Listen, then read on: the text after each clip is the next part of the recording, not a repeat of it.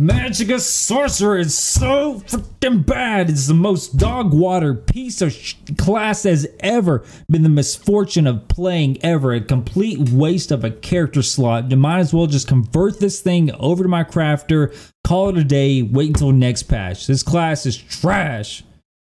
Or at least that's what I thought. So, contrary to popular belief, the Magicka Sorcerer, yes, while it is in a pretty bad position, it can be played. It is actually very viable and very fun to play. This build I'm going to show you guys is one of my most favorite. I actually played this off stream for a few hours today, so I do have a little short clip for you guys, and it is actually a lot of fun. And we don't even use any wards. It's a max spell damage crit build, and I think you guys are absolutely going to love it. I've had a blast playing it, so without further ado, let's hop into it.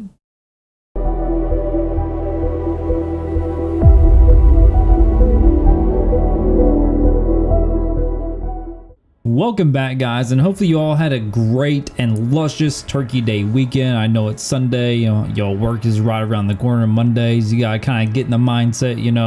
I'm still pretty fat from all the turkey and ham myself, but welcome, guys. So we'll hop into the character sheet and all that good stuff, but first, guys, please like and sub to the video. Okay, I need some help on the YouTube algorithm. Been down the dumps lately. That really boosts my spirits. Thank you very much. Now, you guys are also going to get a two for today in this one. It's actually kind of like a three for. I'm going to go over 3 alternative builds you could possibly run, very similar to my Magden. You guys seem to appreciate that, so I figured I would throw out some viable options for you all, so you don't have to burn what brain cells are left after dealing with your family for the holiday weekend. All right, so let's hop into it. So taking a look at the character sheet here now, we're going to go over to build number 1 because this is. So there's 2 different builds. Build number 1 is going to be a high risk, high reward type of build. There is a little bit more damage on it, but you do have to play a little bit riskier. And then the second build's more of a kind of slowed down a little bit, more healing, more consistent play style. It doesn't yield better results, but you will see better results out of it if you're like an average to a newer player. Now, if you're a very high skilled player, then I would highly suggest this very first build. So ideal race will probably be Khajiit. At the moment of making this video, I did not have a race change token, but yeah, so I am a high elf right now. You can do high elf, you can do Breton, it's fine. You can do dark elf, for Khajiit would be my 4 suggested ones. Smoked bear haunch is going to be your food. No, do not run vampire on this build.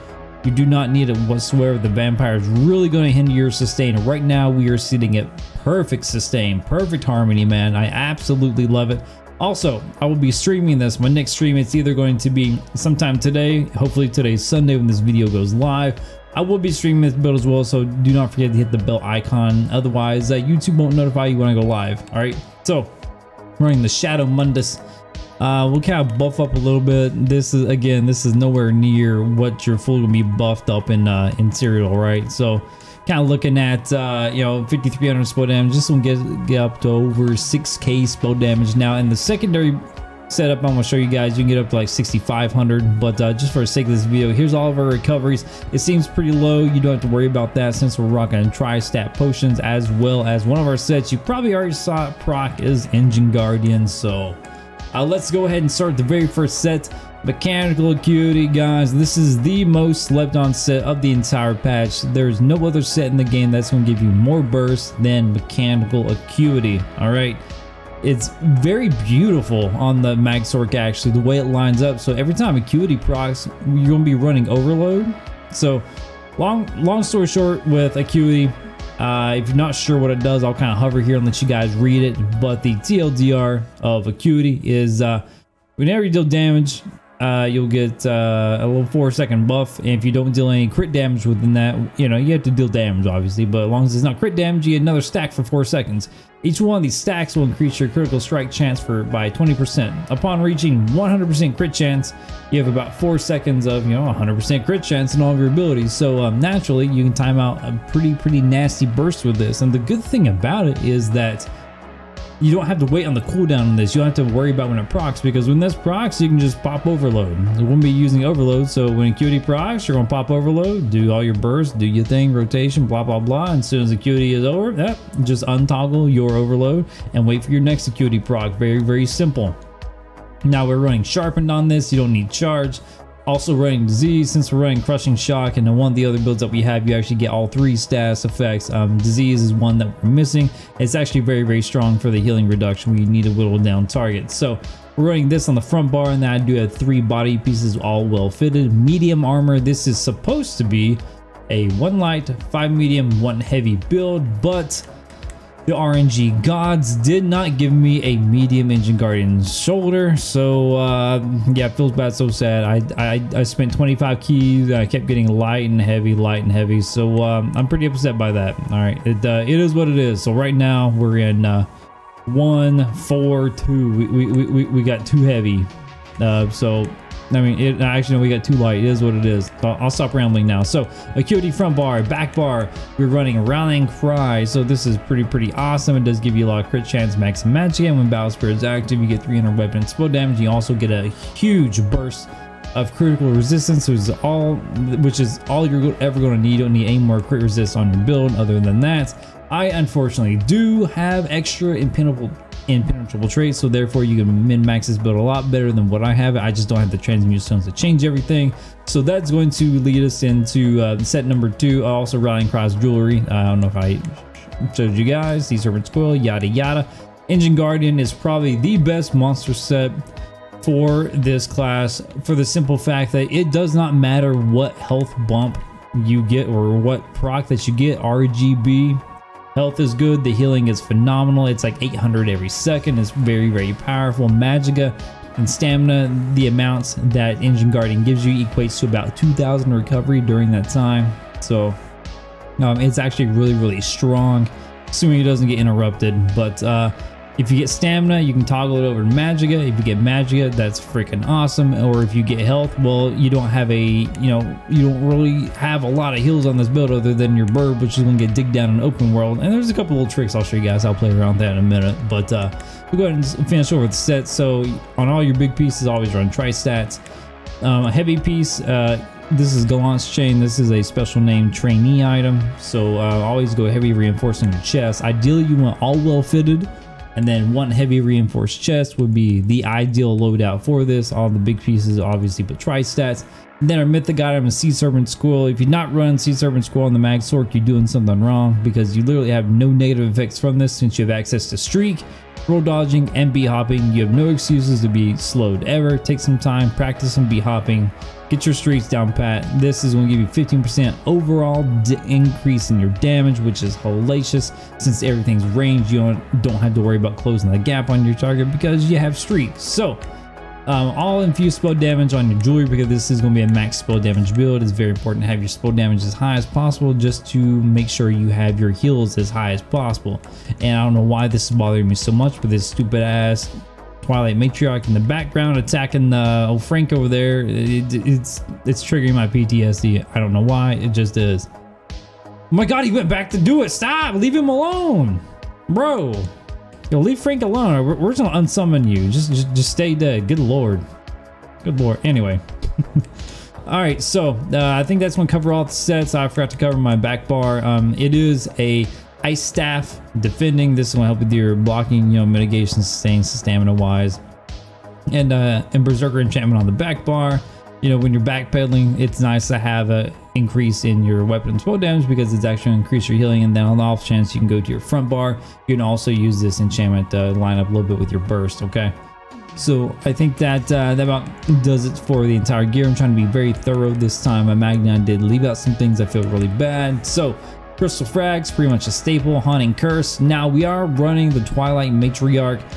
Surprisingly, guys, this is actually really good. I know a lot of you all in the comments like, well, when you're 1vxing Hoarcrux, this bird's gonna get digged down. Well, there's a few little tricks you can do. You can turn your health on your Matriarch to see what it is.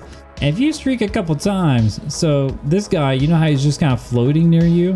He will actually just teleport to you. I know in the house, he's just flapping his wings away, but if you double streak, this guy will actually teleport to you. It's like a get out jail free card for your Matriarch.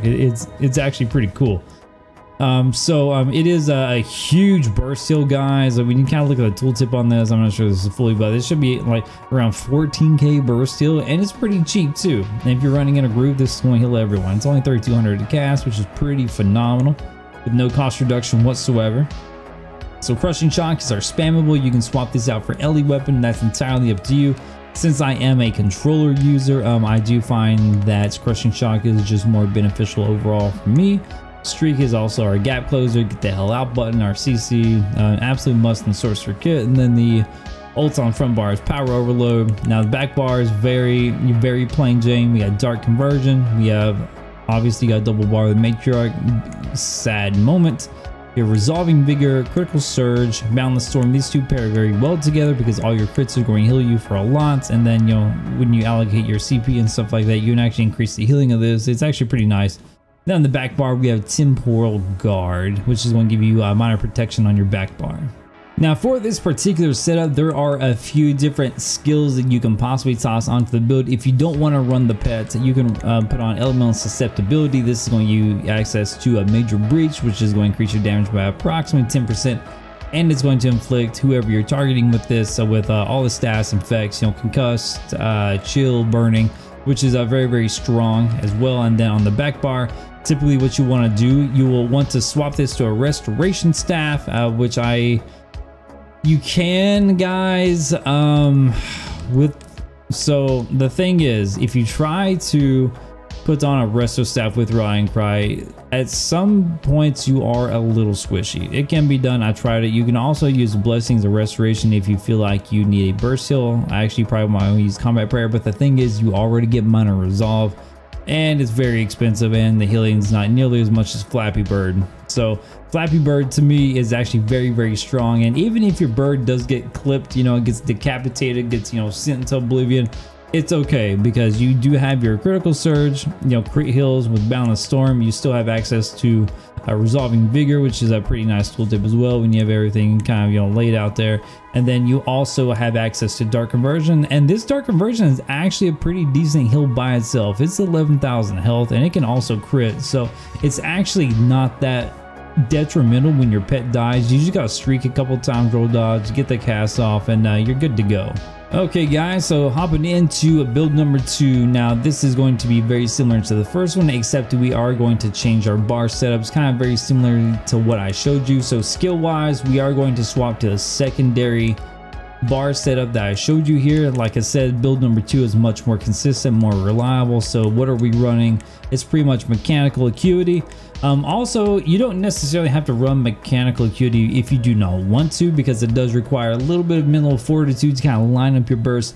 If you just want to toss something on and you just be like, Hoarcrux, brother, I just want to hit some buttons and do some big ass damage, okay? Just put on Burning Spell Weave instead of Mechanical Acuity. It's going to behave very similar. You will have a little bit less crit damage, but you'll have more crit chance, kind of by itself. So there is some ebb and flow. If you run Burning Spell Weave, you'll be forced to run 5 light, 1 medium, 1 heavy, which isn't the end of the world, but it does make you pretty squishy when the Nightblades come out still with the in-cap or, into a bow, whatever, or a Dawnbreaker to the face.